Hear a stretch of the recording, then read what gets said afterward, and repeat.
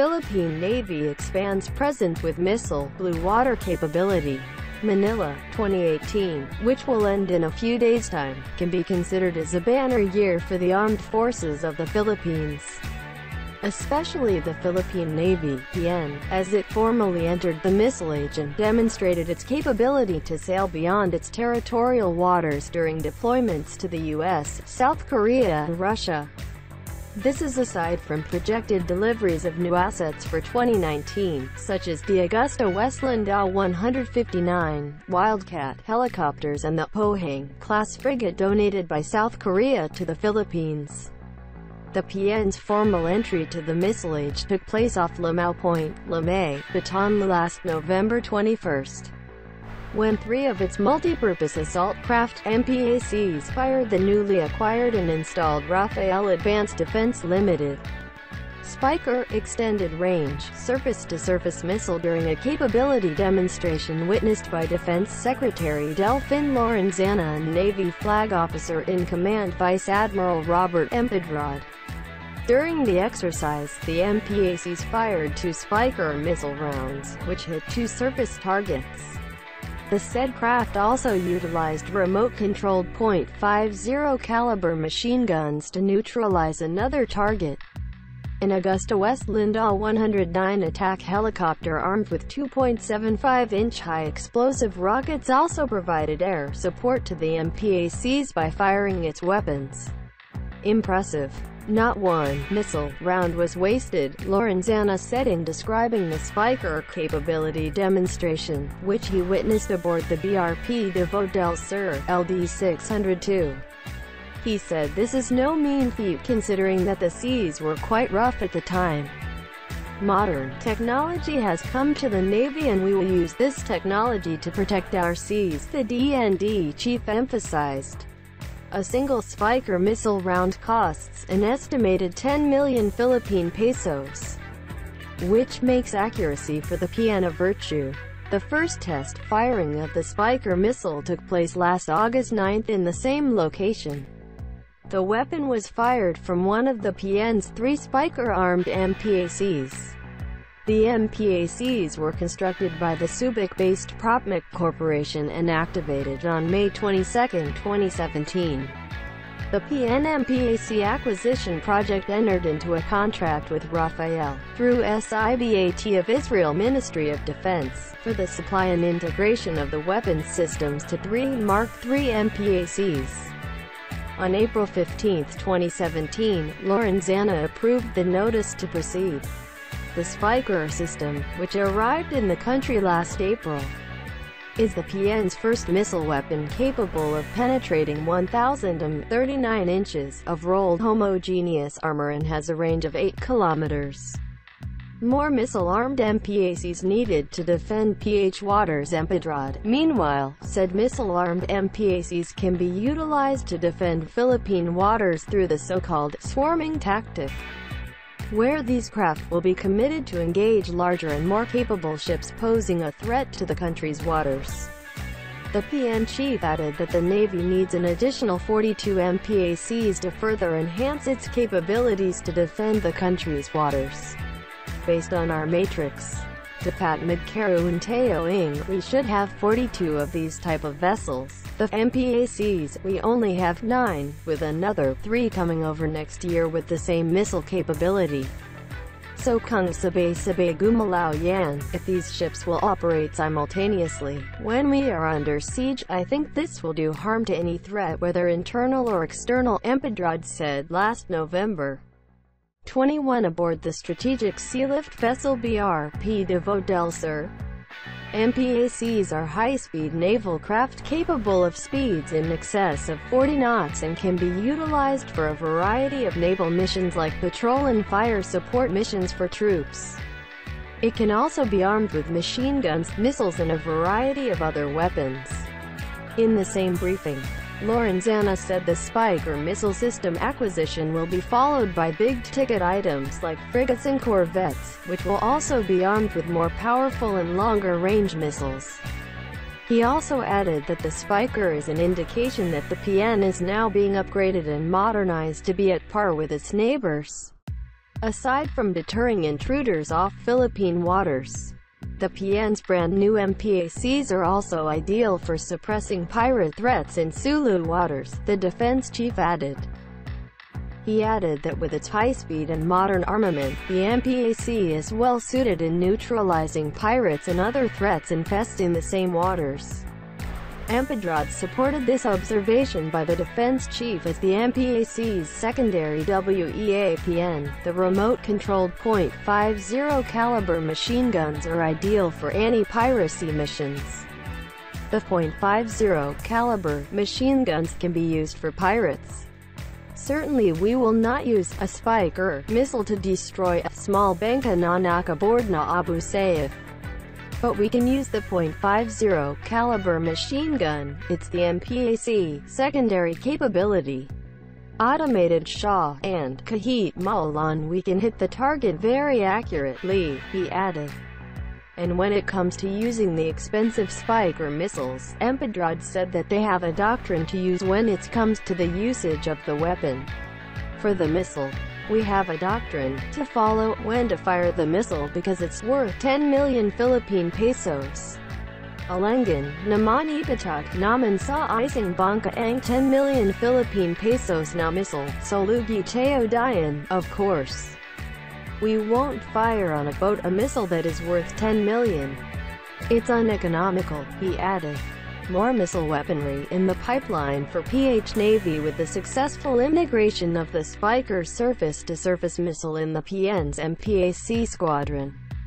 More capable and powerful missile weaponry are now in the pipeline for the Navy, according to Navy spokesperson Commander Jonathan Zada. Yes. Spiker ushered the Navy and the AFP, Armed Forces of the Philippines, to the missile age, and also prepares for the forthcoming acquisition of a more sophisticated and powerful weapon systems and capabilities, he said. The Pohang-class frigate from ROC will also be delivered by next year equipped with a better weapon system that the Navy can already use as it prepares for the delivery of the two purposely built frigates starting 2020, he stressed. The Pohang-class frigate is equipped with a primary and secondary gun system, sensors and torpedoes for anti-submarine as well as sensors for anti-air operations, Zada disclosed. Progress steady in construction of Navy's first missile-armed frigates. The construction of the first missile-armed frigate by South Korean shipbuilder Hyundai Heavy Industries, HHI, is proceeding smoothly. Empedrad said, construction for our first missile frigate is moving forward, durating na siya sa February or March of 2020. All systems go and we should very happy. We should be happy for our country, he said. The keel laying for the first missile-armed frigate took place last October 16 in Ulsan, South Korea, while the steel cutting for the second ship took place last September 17. HHI is expected to lay the keel of the second frigate by the first quarter of 2019. The Philippines and HHI signed a 16 billion Philippine pesos contract for two missile-armed frigates, with another 2 billion Philippine pesos set aside for its weapon systems and munition. The projected delivery date of the first frigate is by 2020, while the second one will be in 2021. The ceremony was conducted at the building dock number 6 of the Special and Naval Shipbuilding Division of HHI. 3 blocks of the first PN frigate, with HHI project number 159, was installed on the dock, capt. Sergio Bartolome, the PN officer supervising the project, earlier said. Keel laying formally starts the ship's construction and is among the 4 highlights of a vessel's life, with the other 3 being launching, commissioning and decommissioning. The keel is also considered the backbone of any ship, and breaking or destroying will result in the destruction and sinking of any watercraft. The steel cutting for the first frigate took place last April. PM Blue water capability boosted through international exercises for the first time in its history. 2 peta-newtons ships, the BRP Davao del Sur and BRP Andres Bonifacio, FF-17, joined this year's Rim of the Pacific RIMPAC exercises, which took place in Hawaii on June 27 and ended August 2.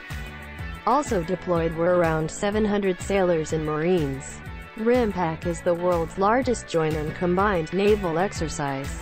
The said assets and personnel participated in several RIMPAC exercises, which include helicopter cross-decking, live-fire exercises, a special operations training, ground-air integration, and replenishment at sea among others. Lorenzana said international exercises like RIMPAC will greatly help in boosting the naval service for prolonged operations at the seas. RIMPAC is also a good chance for our personnel to experience planning and execution of combined naval operations as well as establish the Navy's capacity for prolonged operations overseas, he added. Meanwhile, RIMPAC also proves that despite lacking modern ships and weapons, the PN has proven itself capable of operating with its more modern naval counterparts. The exercise also validated the age-old principle that it's always the men behind the guns that will ultimately make the difference. That in spite of the current capabilities of the Navy, we were still able to perform very well and at par with our more modern partners, Zada said. He added that many lessons can still be gleaned once the after-mission report of the PN contingent is submitted and evaluated. The Philippine Navy's participation to RIMPAC 2018 trumpets the command's commitment in promoting multilateral cooperation to strengthen relationship and cooperation among participating navies of the world, the PN spokesperson earlier said. Aside from RIMPAC, the Navy made history with BRP Tarlac LD 601, making the first-ever port visit of a Filipino warship to Vladivostok, Russia. The ship and its 300-man contingent aboard left Manila South Harbor last September 21 and arrived in time for her scheduled October 1 to 6 port visit. During its visit to Russia, the ship and the contingent aboard it participated in several activities, which enhanced their relationship with their Russian counterparts.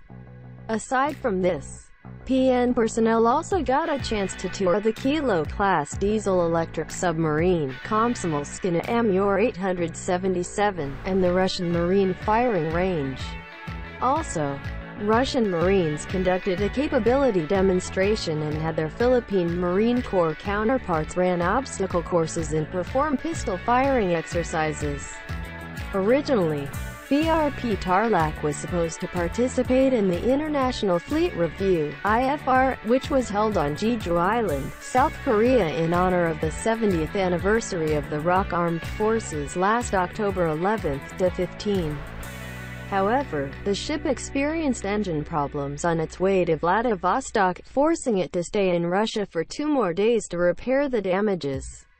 BRP Tarlac was supposed to leave on October 6, but the damage moved its departure date to October 8. BRP Tarlac arrived on Jeju Island, South Korea on October 12, a day late for the IFR. Despite this, Empedrad said the PN contingent was able to attend all other activities in connection with the IFR. Another Navy milestone, in terms of overseas deployment, is the participation of BRP Dagupan City, LC 551, and the 200-man contingent aboard her in the first-ever ASEAN-China Maritime Exercise, a CMEX that took place in Zhanjiang and Guangdong, China last October 21 to 28. The participation of the PN had greatly addressed interoperability issues between the participating navies.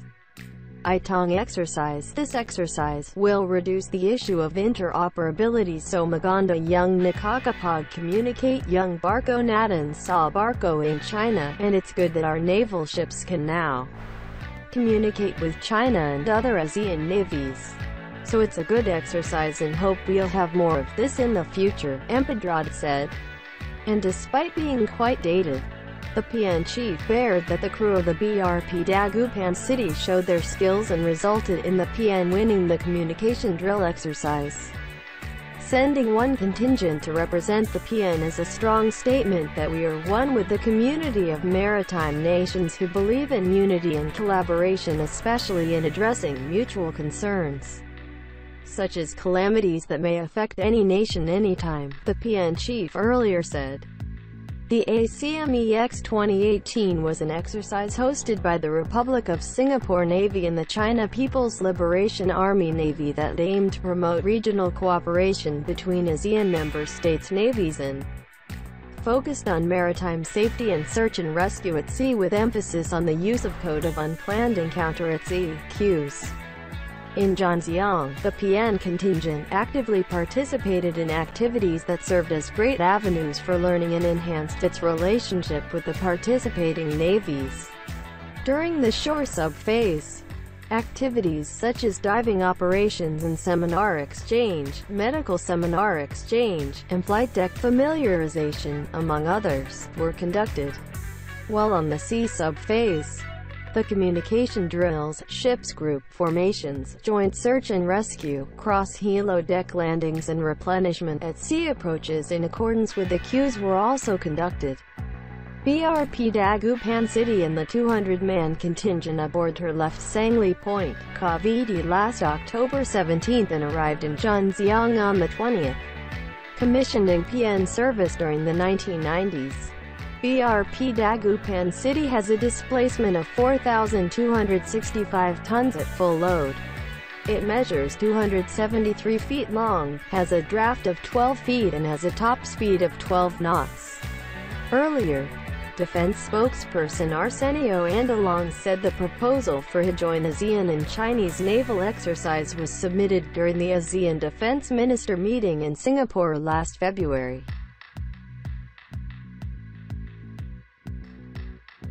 Anti-submarines choppers, more air assets for Philippine fleet with the pending arrival of the Navy's first two Augusta-Westland AW-159 Wildcat anti-submarine helicopters by the first quarter of 2019. The PN will now have the capability to detect and engage underwater targets. It is a big leap, essentially Dahol, because with this capability, we now have this tool capable of securing not only the surface waters that we have but also underwater, Zada noted.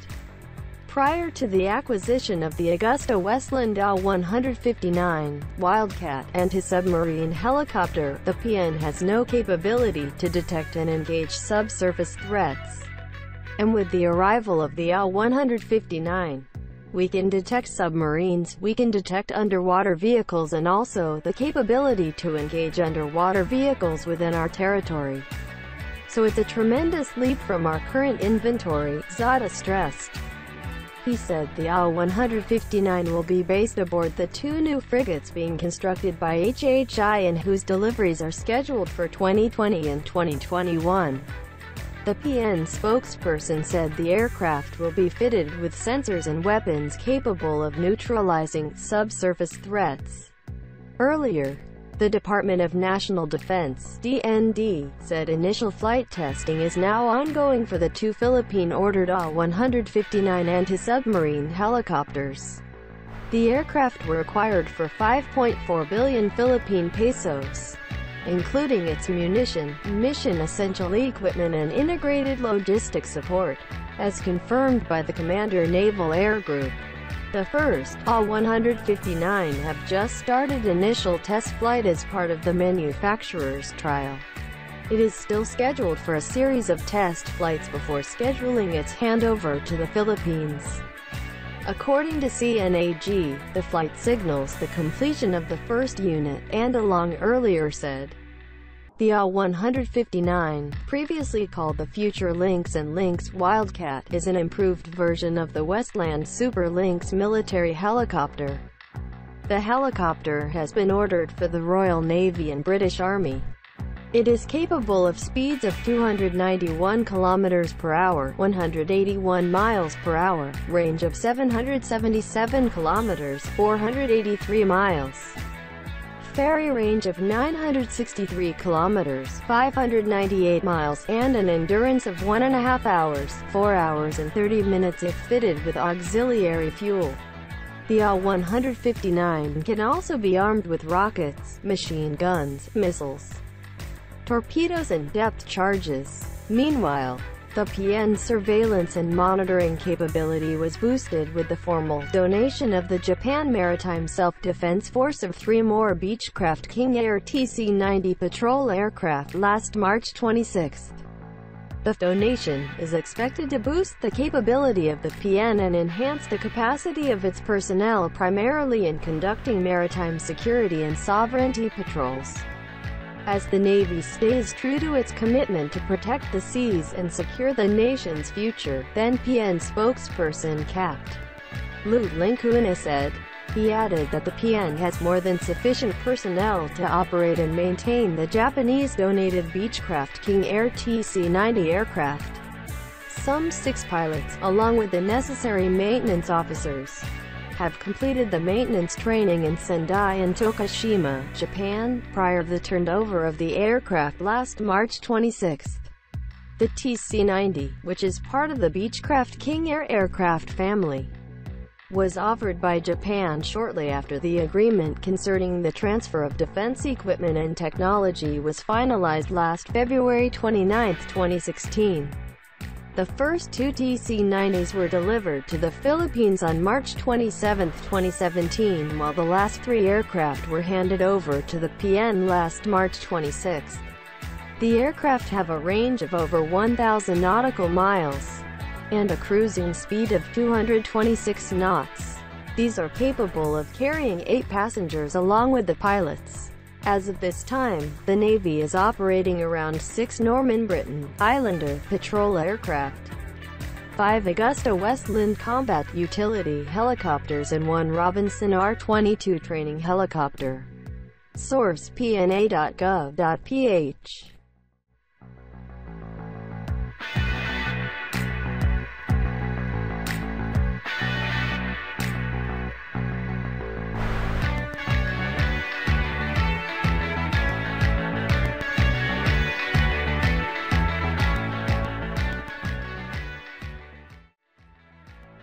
Thank you for watching and hearing the latest military news. Keep up to date with the latest military news on the Update Defense channel. Hope you enjoy it.